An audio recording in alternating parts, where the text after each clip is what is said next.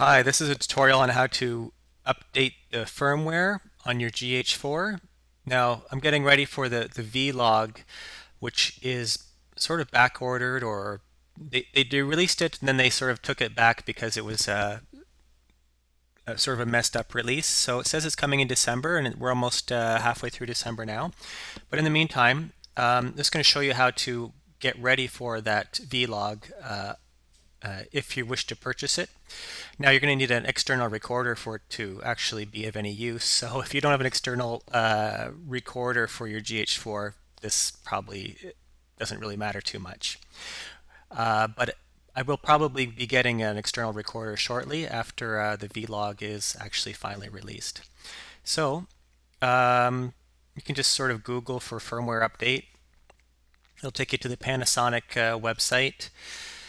Firmware version, this is where we want the firmware download, 2.4. 2.3 was the one in between this one and this one was the mistake they made, and some people got vlog for free at that point.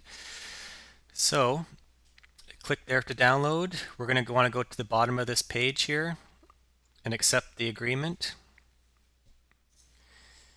Once you accept the agreement, you're taken to this page, and we're going to look for GH4. Click to go to the download page, which opens another window, and here we go. So this is the information here down at the bottom. I'm on a Macintosh, so I'm going to download it. You may get a pop-up warning depending on what browser you are. Just accept this pop-up to open. Okay, once that's downloaded, we're going to want to extract the zip file.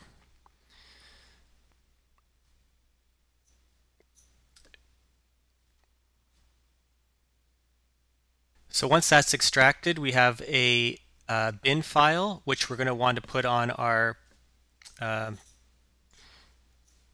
SD card. So I'm going to take that and just put it on our SD card. And hopefully you've charged your battery, so you're all ready for this update. You're going to want a fully charged battery in your camera for this to work. So we'll go over to the camera now. Put your memory card in, turn it on, and then press the play button.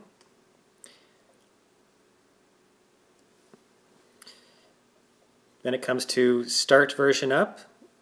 Yes.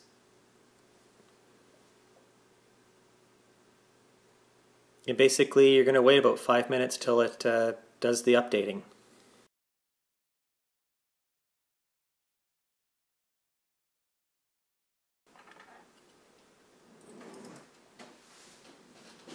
And one thing I didn't mention is that it's probably a good idea to put a Panasonic lens on the front while you're doing the update, just to be on the safe side. So now the camera's all ready for vlog when that day comes.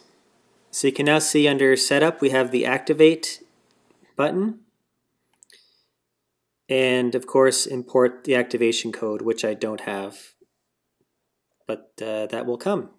Now your camera's all ready for vlog when it gets released in December, maybe pushed to January. Looking forward to trying it out with an external recorder.